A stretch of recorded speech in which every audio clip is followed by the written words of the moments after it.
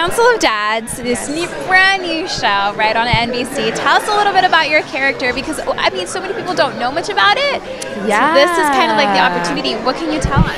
Luli is young and she's hungry. She's hungry for life and adventure and stories. She's a writer, and so her mind is constantly just searching the world, you know. I think all of us in our 20s are still figuring out who we are.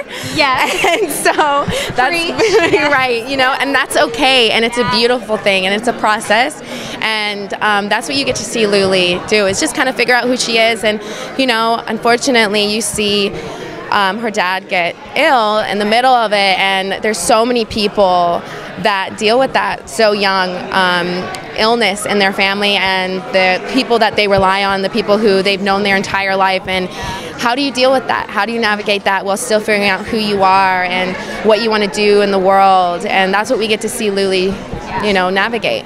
So there's a group of men, right, that all pretty much come together, family, best to say. How do you connect with every single one of them? Because that must be really tough, right? Your dad's going through something, and then at the same time, you're dealing with this brand new, fresh family.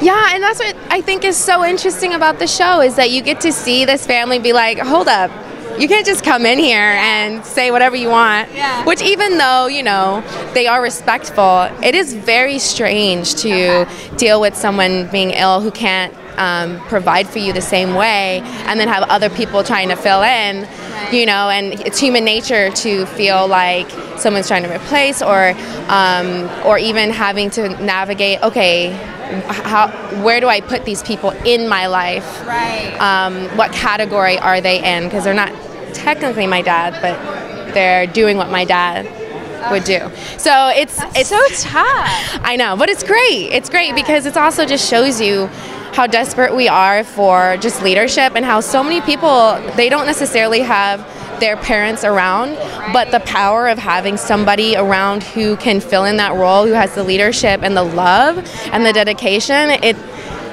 What does blood matter? I just got the chills. Wow, that was pretty intense.